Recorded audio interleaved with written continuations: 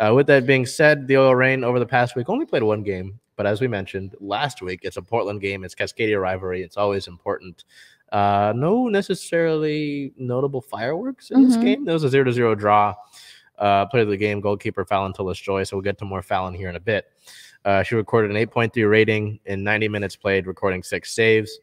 Not, as I mentioned, a lot of these Cascadia rivalry matchups include a lot of fireworks. There's a lot going on. There's notable headlines. It's like, there's always a spectacle to it.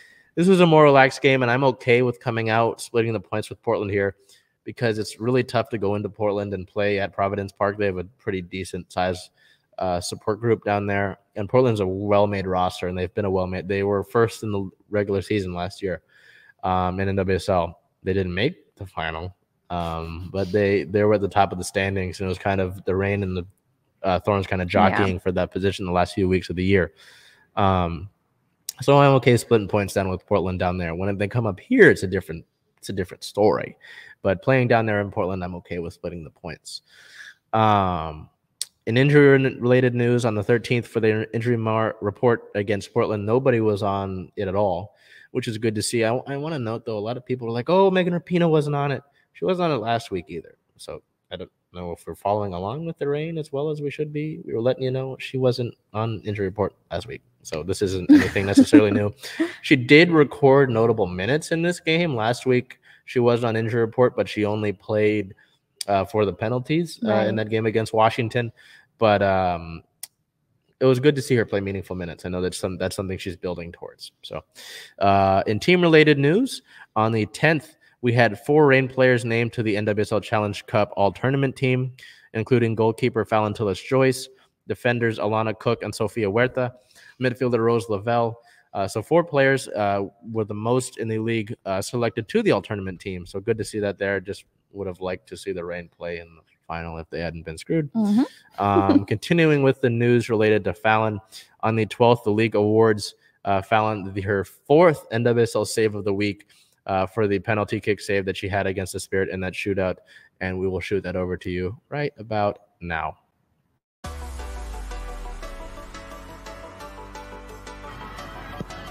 Save! First save of this shootout! And Tullis-Joyce opens the door for OL Reign to win it on the next shooter. Tullis-Joyce read it the whole way, and all game face for Tullis-Joyce. Yeah, her expression has not changed throughout this shootout.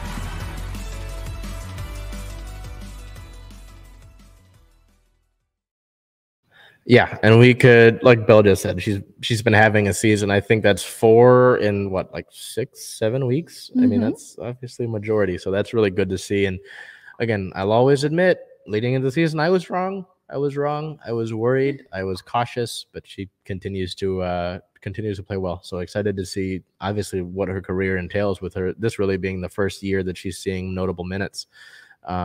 But obviously really wanted to note that she earned that award for the 4th time.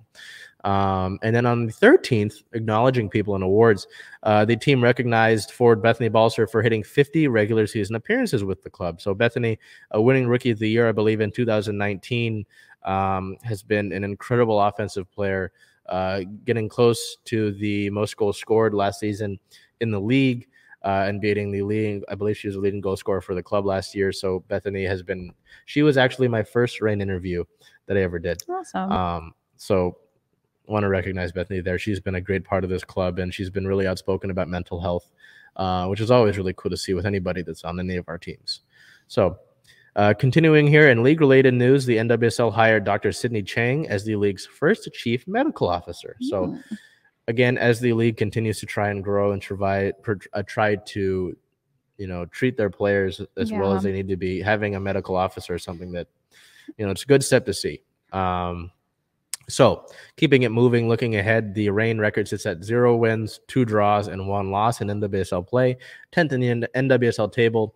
They will play a sort of grudge match on the 22nd versus the Washington Spirit at home with a 3 p.m. start. Obviously, I say that because last week they played the Spirit twice in the Challenge Cup semifinal and in the regular season opener, losing both of those games. So some way to exact some revenge there.